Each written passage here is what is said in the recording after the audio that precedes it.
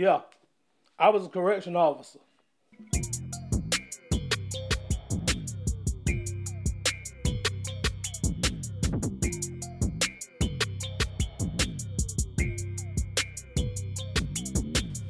What's up, everybody? Welcome back to another episode of Hey Sarge, my journey as a correction officer. Today, I want to talk about something that's going to always be a problem in the system.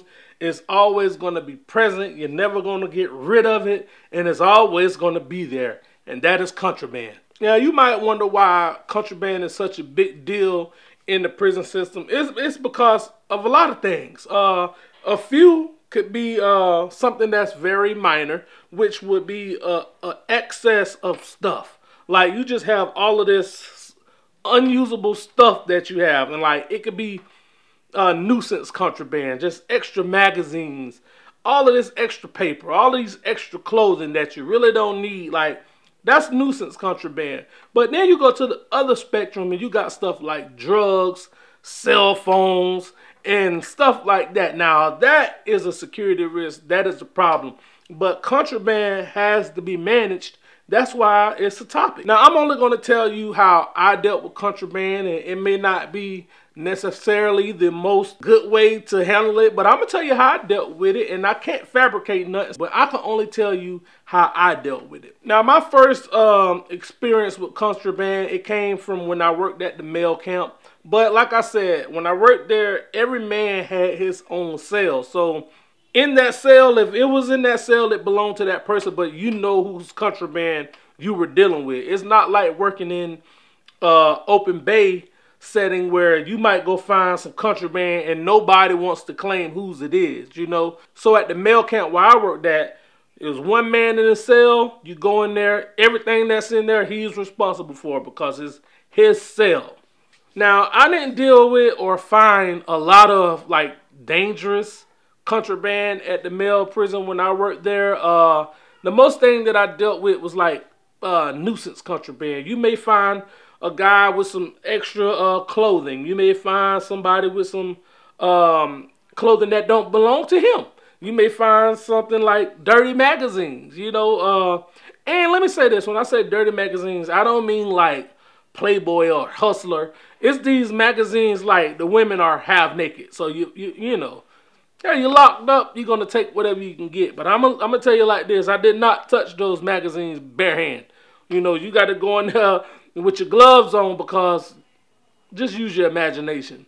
But when you go to search that cell, you're gonna see this stuff. And they're allowed to get those magazines because they're really not like pornographic in nature. They're just, the women are half dressed, so they could get those type of magazines. So that was the biggest thing that I really found, like dealing with the males in confinement setting.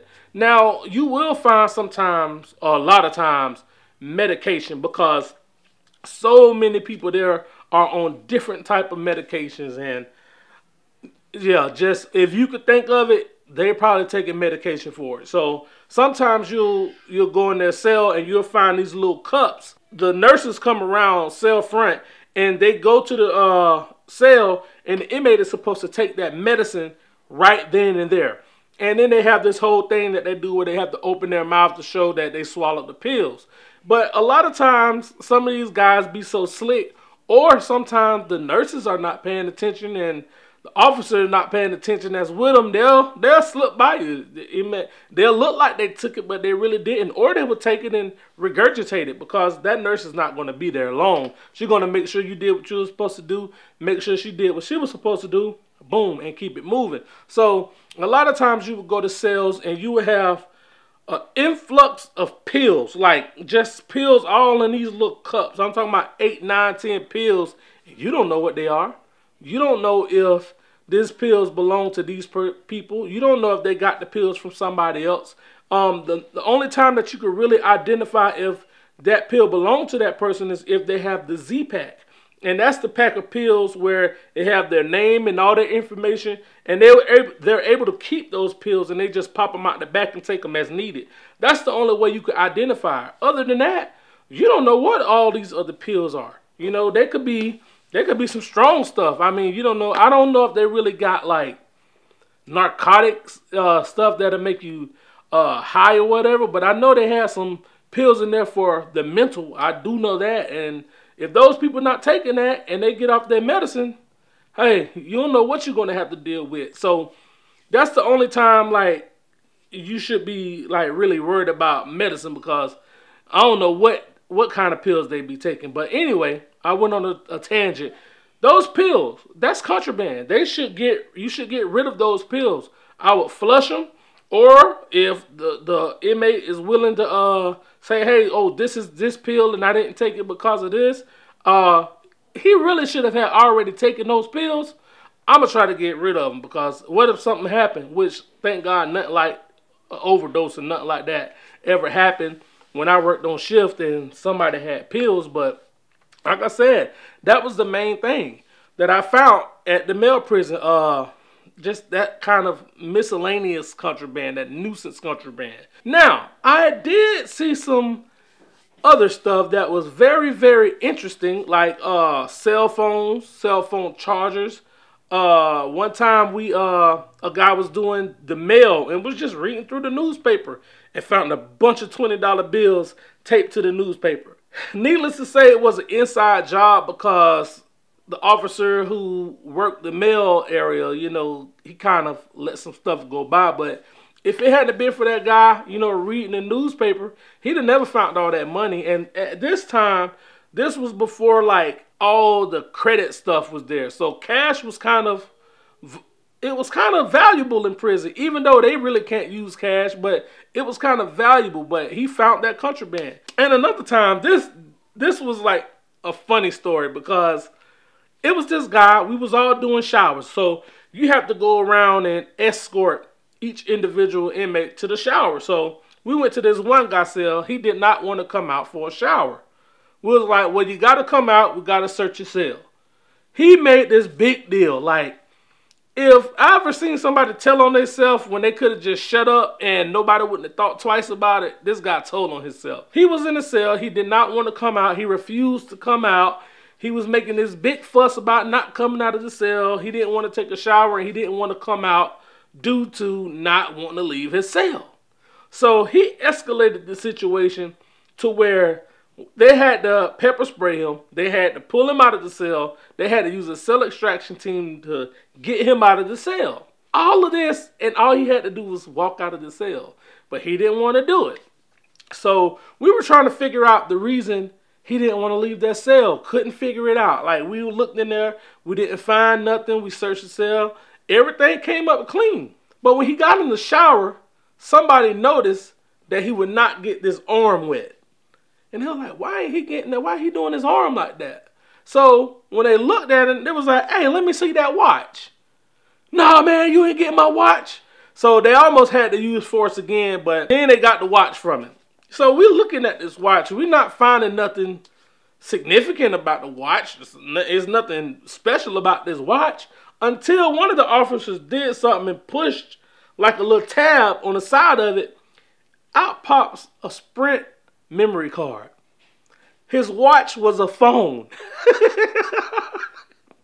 He did all of this and nobody knew anything. It was like, it looked like a regular watch. The only thing, and we did notice that he had some headphones around his neck, but we didn't, we didn't pay no attention. Everybody got Walkman and radio players, so we ain't thinking nothing of it. As we looked at this watch, we realized that his watch was a phone. And I was like, oh, man. So now, if he would have just walked out of the cell, nothing probably would have happened. We would have probably kept going on about the day like nothing was wrong. But he drew all of this attention to himself. And when they seen him not getting his arm wet, that gave it away. He got himself a charge. He got charged with something else. And he had a cell phone inside of his in his possession. So that was one of the more interesting things that I seen. But there was also times that people had knives. I never witnessed it. I never saw it. I never found a knife. But knives, more cell phones. Some people actually found drugs. And it's clever the way that they hide this stuff. But hey, I never seen it, so I don't really have too many stories about it. Now, after I transferred from the male facility to the other facilities that I worked at, I saw way more contraband. And it's probably because it was open population where inmates are more prone to be back and forth. Inmates could go outside the gates. Inmates can come back inside the gates. And a lot of times, people let stuff slide. Like, some officers let stuff slide. And sometimes inmates get stuff from officers. Like cigarettes. Like, that's the biggest thing. Like, before, like, 2010, I believe, cigarettes were allowed on the compound.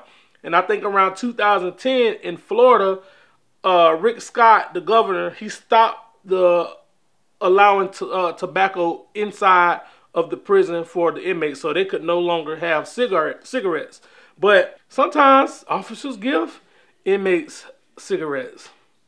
And sometimes inmates do nasty stuff to make cigarettes. Like, if an officer have a dip, like chewing tobacco, he'll take that dip out, throw it somewhere on the ground. Guess what the inmate will do? They'll go get that dip, take that same dip, dry it out, let it dry, and they'll smoke it. Yeah, it's nasty, but it will happen. But it's contraband. So it's like the officers and the people working on the compound, they have to be careful what they do because they're just as responsible for contraband as the inmates are. And there's several times that, you know, I took a lunch to work and I might have left my bowl in the officer station. Now, sometimes it's inmates that could come in there and they can clean the officer station and they'll get those bowls. Or if the inmate come to take out the trash and they go through that trash, they'll get whatever is in that trash. So whatever you give as trash, look, they might look through that stuff and get it. You go and then you go search an inmate bunk and you wonder how they got this fancy Tupperware. It's because, you know, they got it out of the trash or somebody left a bowl or something there. So it's like, that's like miscellaneous nuisance contraband, but it's still contraband. And sometimes, I'm going to tell you like this. You have to be careful of how you just want to go in there and attack everything as contraband because sometimes it could be a management tool. I ain't going to say it's right. I ain't going to say it's wrong. But I'm going to say sometimes you can use a person have a contraband to your advantage. Say, for instance, you got a problem inmate. You go search their cell. You see that they have a bunch of contraband. It's stuff that's valuable to them because you got to think their whole life and their personal belongings is in their locker. That's what's important to them. That's what they deem valuable. So I'm not going to tell you or advise you to do this because, hey, you might not get the same results that I did. But I use it as a management tool. I'll go and search his locker, and I'll be like, oh, you know you ain't supposed to have this, this, this, this, this, this, and this, right? And to you, it may not seem like much, but to them, it's everything. So I'll say, all right, you know that's contraband. If somebody else take it, I ain't responsible for it, but I'll let you keep it, right? And sometimes it's just things that help a person get along. But now you say a few days later, this person is acting crazy. Like they acting up, they want to show out. Then you can have a conversation. You say, hey, look, now I let you keep that contraband the other day and you over here acting like this. A lot of times, I'm not going to say every time, but a lot of times they'll be like, all right, Sarge, you know what, you're right. I'm going to chill out. You know, it's just all that give a little to help to get it a little. You get what I'm saying? It's about that. Scratch my back, I scratch your back. You get what I'm saying? It ain't all about always taking, you ain't supposed to have this, you ain't supposed to have it. And, you know, and it's because they're locked up. You know, sometimes some people just need a reality check. Sometimes people just have an off day. But if you could use that to your advantage and you could do it in a way that is not going to cause harm or, you know, bother anybody, as long as nobody ain't saying, hey, they stole my stuff and they got it and you let them keep it. You know, it's always going to be a pro and con situation. But to me, I used it as a management tool at times. And a lot of times it worked out in my favor. Now, I'm not going to tell you to do that once again. I'm going to say figure it out for yourself. It's a lot of stuff that I could talk about when it comes to contraband. But hopefully this just gave you a little bit of insight. You know, it's really something that's never going to go away. It's something that you're always going to deal with. But you just got to know how to deal with it. And just be aware of your surroundings. I hope that you guys enjoyed this episode. Drop it in the comment section. Let me know how you feel about it. Until the next time. Peace.